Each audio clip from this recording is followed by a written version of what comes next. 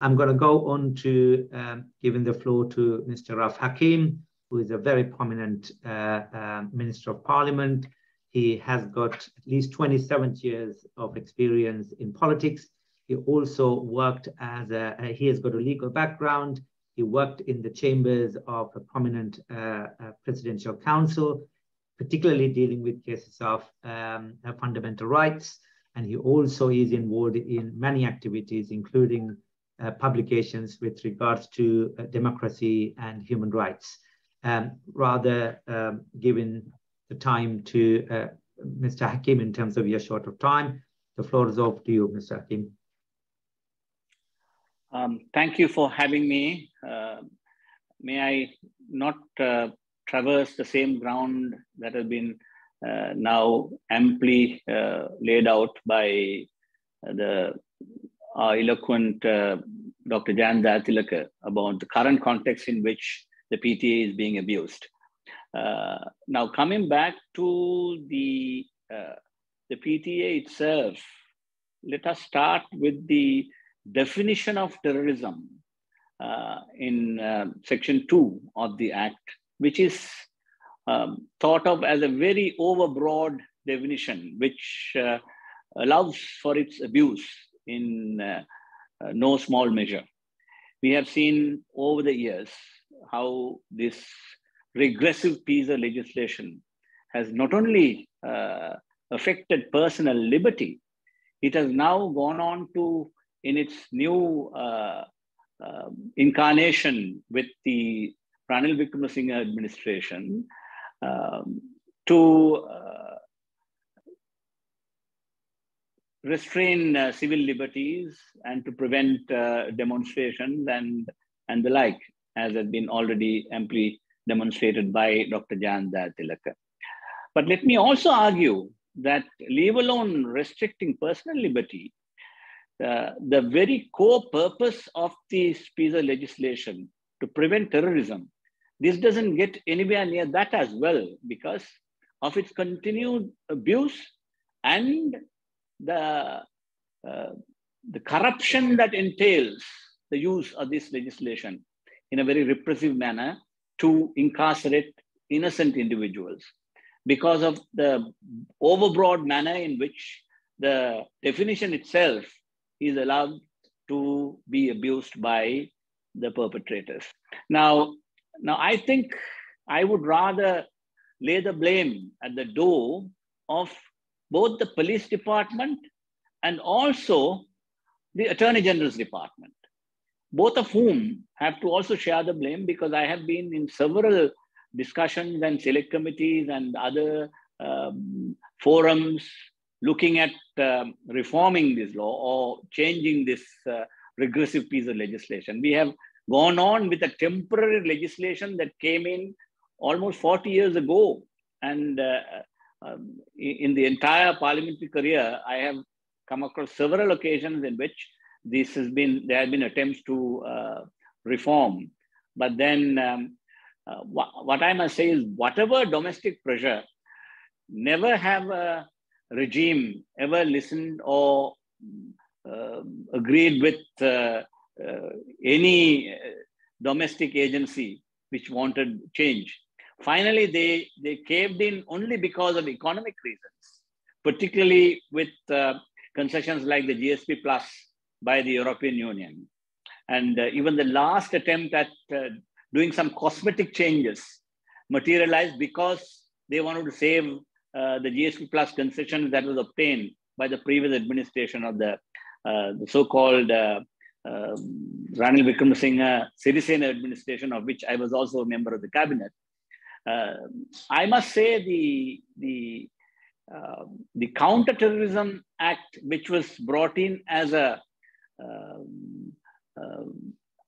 alternative to the PTA, was dismissed by the former regime of Gotabaya because ideologically they were not willing to tinker with the PTA in any way. But then because of pressure, they brought in some cosmetic changes which already are very superficial, because other legislation and things like the constitutional provisions other legislative provisions which have enabled access to attorneys at law by suspects and reducing the period of detention from 18 months to 12 months. These are all very cosmetic, superficial changes which had gone nowhere near the necessary good practices that we need to adopt from other experiences in the rest of the jurisdictions.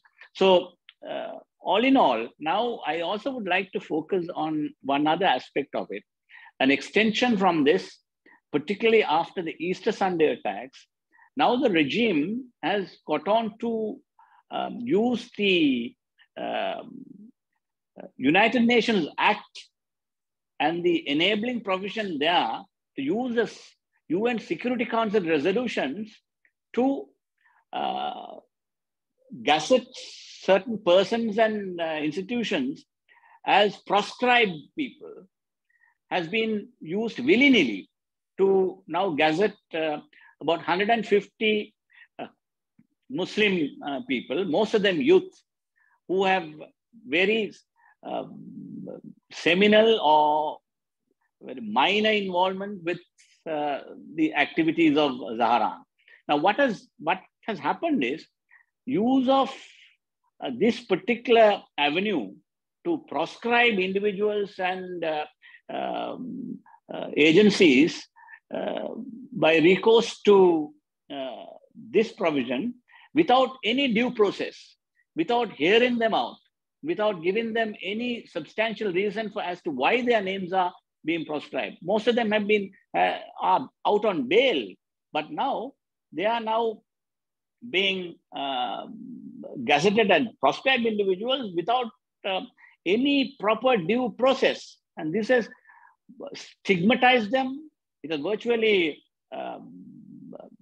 made their entire families traumatized. So this resort to this, and particularly this particular UN Security Council resolutions talk of direct funding for international terrorist organizations like, originally it was Al-Qaeda, subsequently it was the ISIL and various other organizations. So they are now directly linking these individuals as if they were involved with terrorist financing. Whereas we already have other local legislation in keeping with UN conventions to deal with terrorist financing. But here, because there is no proper vetting process, the competent authority, that is now the Defense Ministry, it should have been the Foreign Ministry. It has been given away from the Foreign Ministry to the Defense Ministry. And Mr. Kamal Gunaratne, General Kamal Gunaratne, who is actually the chip of the old block when it comes to the earlier regime, who is now supervising this particular event, has seriously jeopardized the individual liberty of hundreds of young people for very puerile reasons. And I challenge them to come out with the reasons and then lay out why such draconian measure has to be brought against these young people. So this is one issue which I would like to highlight. Of course, in dealing with the changes that has already been brought, and then also talking about the proposed National Security Act, as eloquently explained by Dr. Dayan a while ago.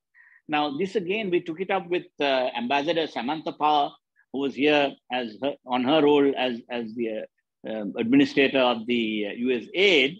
When we had the opportunity to talk to her, we pointed out the earlier Counterterrorism Act 2, in our opinion, fell short of the good practices that have been adopted elsewhere in the international world to counter terrorism. So, but the stock reply of the current president to the administrator, as she had raised this issue, was to say, well, we have this Counterterrorism Act in the back burner, let us bring it in and then do away with the PTA.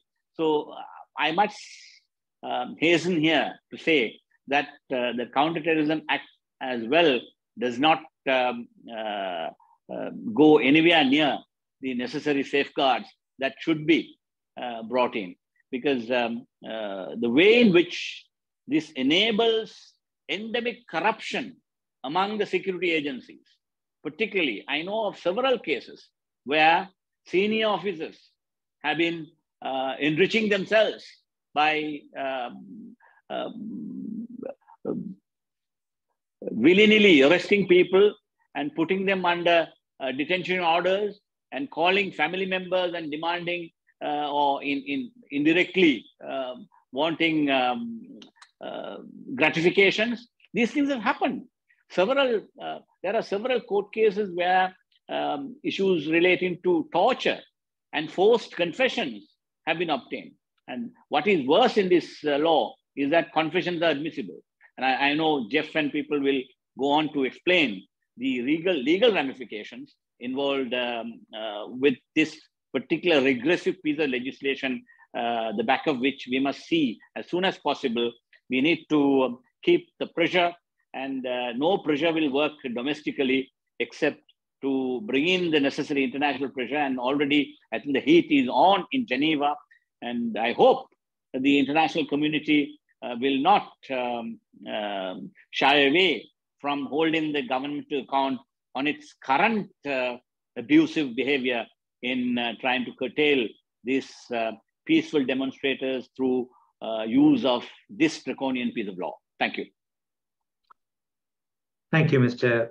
Hakeem. Very, very valuable points. The main points I got out of this is the government, previous regimes trying to redefine terrorism well outside the scope of international definition of terrorism. That mainly focusing on human rights and also certain religious groups, minorities, as well as political opponents. The second point you made was mainly about what these reforms, which the previous government was suggesting, had no real meanings. They were face wash to the international community, especially the EU trade deals, GSP plus, and also you did make a very important point about pressurizing the government in terms of policy change and change the PTA or repeal it. Only with the pressures from the international financial support and pressures. And the third point you made is the importance of the PTA to be reformed or repealed purely because of the extent to what that is taken by the law enforcement authorities, individuals of higher positions for their own individual benefit in terms of pressurizing the families for financial gain or any other form of gain for individuals. These are very important for the international community to know, and I'm sure that there are reports which is being published and widely available by the Human Rights Watch, as well as the Amnesty International, highlighting the similar points what you have brought to this table. Thank you very much.